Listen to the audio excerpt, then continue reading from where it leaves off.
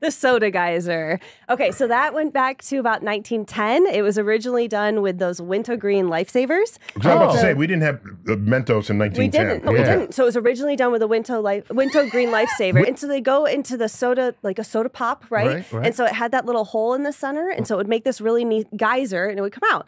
Yep, but then in the 1990s, the Lifesaver company changed the size of the Lifesaver. The science teachers were upset, and they said, all right, throw this experiment to the students. Let's figure out how to replicate this now that the Lifesaver doesn't fit in there. They did a science... These are some committed chemists right here. It's awesome, though. I can totally see high school teachers just grabbing their students and grabbing all the candy, all the soda, and say, all right, figure out what is in it. Exactly. So what's special about the surface of a Mentos? Because it doesn't have a hole in it, right? And if I remember correctly, they're solid candies, right? It's solid candy, but it has these nucleation sites, so these like little divots, and they attract the surface. And so it attracts the carbon dioxide in the soda. The carbon dioxide slams into each other, builds up pressure, and it just shoots out the top. Wow. And then they found that Diet Coke has the best reaction because it has the highest carbonation.